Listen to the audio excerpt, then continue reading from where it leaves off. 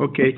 Well, I would like to thank all the organizers, especially Addison Motor for putting together this unique conference. Um, so I would like to start by saying that the Nobel Prize in Physics in 2007 was awarded to Peter Gromberg and Albert Fert for the discovery of the giant magnetoresistance effect. This is a drastic change in the resistance properties of certain materials upon the presence of a magnetization field. So that led to a new field in physics and engineering that some people call spintronics. So the idea is that instead of manipulating the charge of the electron for developing novel technologies, that we can also manipulate the spin of the electron. So there is numerous applications nowadays.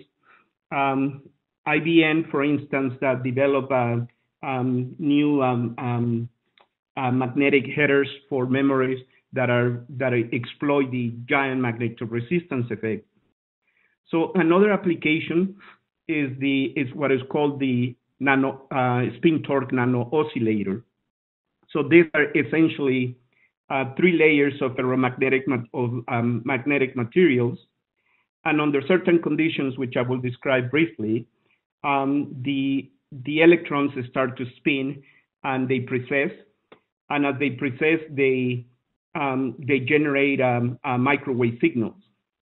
So Albert Fert conjectured that one could create networks of these nano oscillators so that we could harness the microwave signal for practical applications. The power that comes from just one single nano oscillator is very small for practical applications. So I'm going to describe to you how, with some of my collaborators from Spaywar and Luciano Bono, we solved the problem of synchronization that had remained open for many years. So I'll start with the network configuration, and I'll show you some simulations and the symmetry-based analysis that we did that help us overcome some of the challenges in understanding the synchronization. These are a list of some of the collaborators. Theoretical work is mainly with Luciano, and all the experimental work is with the Spaywar group locally here in San Diego. And these are some of the students and postdocs that have participated in related projects.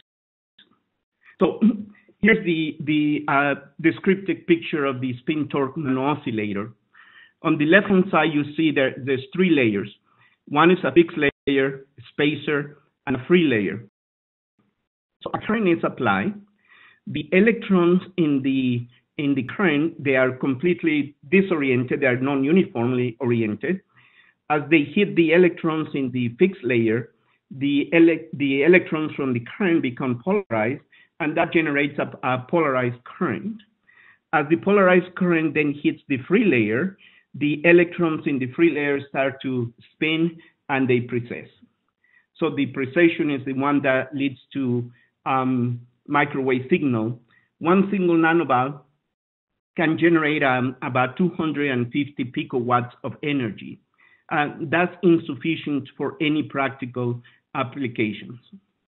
So in 2009, the first experimental work that showed that confirmed the amount of energy that was emitted by a single nano oscillator was conducted at Army Research Labs. And so in that experiment, the energy is about 1 nanowatt. Nowadays, with different materials, it has reached about picowatts. So the goal for practical applications is to create a network that can reach about 1 milliwatts of collected power output. So the mathematical model that governs the spin of the electron came from various different contributions. At the beginning, it was just the precession part.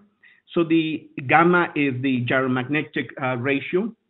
M is basically, as you see in the previous picture, M is just the magnetization, and one can show that this vector can be normalized to 1. And then H effector is the applied field that is applied to the magnetic material. Then there are different ways that we can also introduce the damping of the electron. This is called this particular form is called Gilbert damping. And then in later years, Sloshenski at IBM revised the equation to introduce the spin torque. So this is the torque that is transferred from the electrons coming from the polarized current into the free layer. So A is basically where the input current. So the coupling that occurs in the ferromagnetic materials is basically through this element A. So here's a possible configuration that have been considered by various groups. We can connect the nanovalves in series, or we can connect them in parallel. One can show that parameter A in the LLGS equation is just proportional to the input current, to the polarized current. This formula for the resistance on the individual, each individual ith nanovalve comes from this is essentially the discovery of the giant magnetoresistance effect.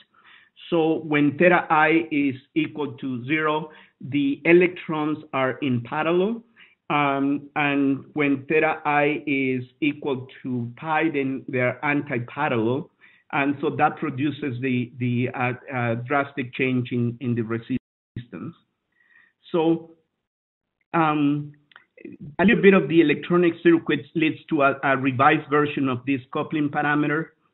And then what we do is we use stereographic coordinates to project the 3D dynamics onto a plane. And so where Z are just the complex versions of the coordinates. So we can identify the south pole with the point at 0 and the north pole with the point at infinity, or all the way around. That's just a basic assumption. So that leads to these network equations.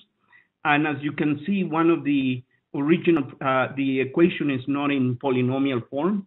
So one of the challenges and the approaches that we used before was just the standard dynamical systems approach, where we try to expand this polynomial to center manifold reduction or Lyapunov-Schmidt reduction, and then normal form. But still the equations become very intractable. So we needed to figure out a different approach. These are some simulations so that you can get an idea. This is for simulations for up to 3 nano-oscillators. So this is where they are synchronized. So there's different regions where we obtain synchronization. There is traveling waves, and as you increase the number of nano-oscillators, you get the full classification coming from the symmetry.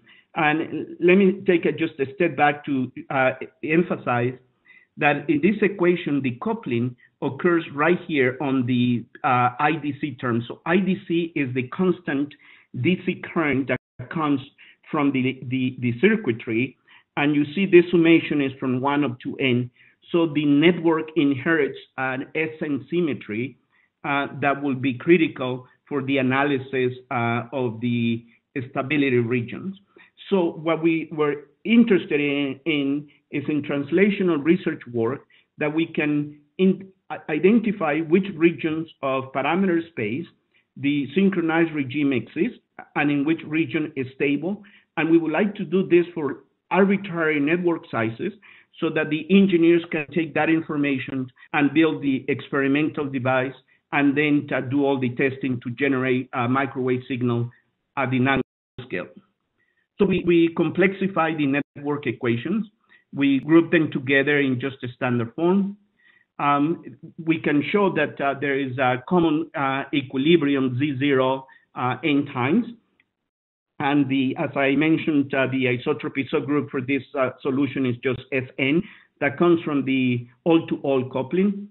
We compute the linearization of the entire network dynamics, where we just have the standard blocks A and B that comes from the internal dynamics and all the coupling that occurs from node 2 to node 1, node 3, and so on. So then computing the eigenvalues, eigenvectors of that original matrix, it's a very tedious task, and it's very complicated. So we employ the SN isotypic decomposition of Cn.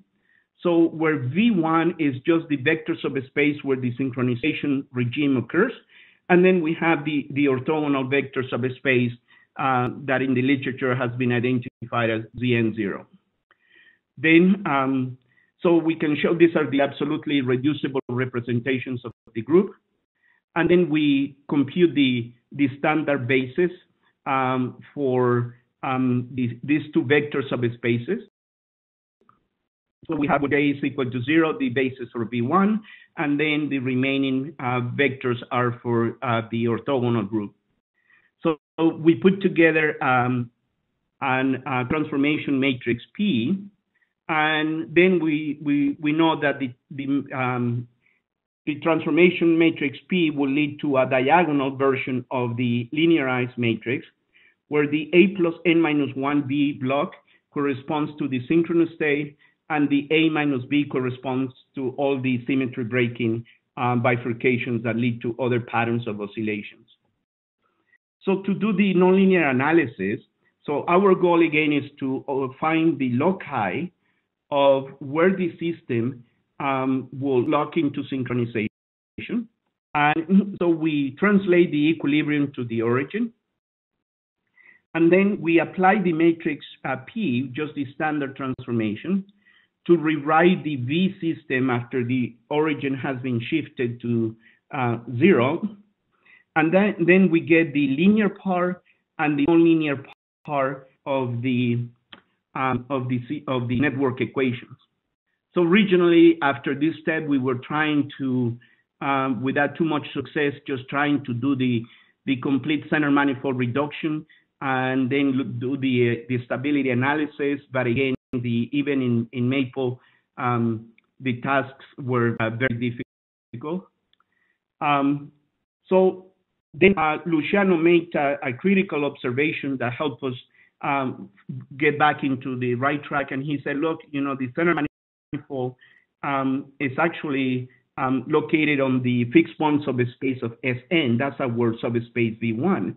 So we don't need to do the actual center manifold in the entire space. So we can just focus on the U1 variable. And that's what we use to then calculate the criticality. So then once that we focus on that, we solve implicitly the equations that will provide the loci. So on the left-hand side, we have the loci of the half bifurcation that leads to the synchronous state. And we're able to follow this implicitly for a network. I mean, we just show it here up to 1,000 oscillators. Then with the nonlinear analysis, we calculate the criticality of the half bifurcation, and then we use the eigenvalues transferred to the synchronization manifold to ensure that we have a locally stable synchronization manifold. And that's how we arrive to this picture. In red are the curves where that synchronization manifold will be locally asymptotically stable as a function of the input current, and this is the angle of the applied magnetization field. So the last step, just to conclude my talk because my time is up, we put all of that together and we run some simulations where we actually added noise into the system. We found that the system is actually rather robust, up to plus minus 10% of noise, and the system actually goes into the synchronization regime. So this is a simulation with about up to 1,000 of these nano-oscillators. So the ongoing work is now the experimental work that is conducted at Spayward Labs, and also another lab in Romania that we just started the collaboration. And I'd like to finish with one last note. We are organizing the 5th International Conference that brings together experimentalists as well as people doing theory in nonlinear dynamics. So in 2018, it will be held in the first week of August, and it will be in Maui. For those of you that never visit Maui, this is an opportunity to bring the family. Thank you so much.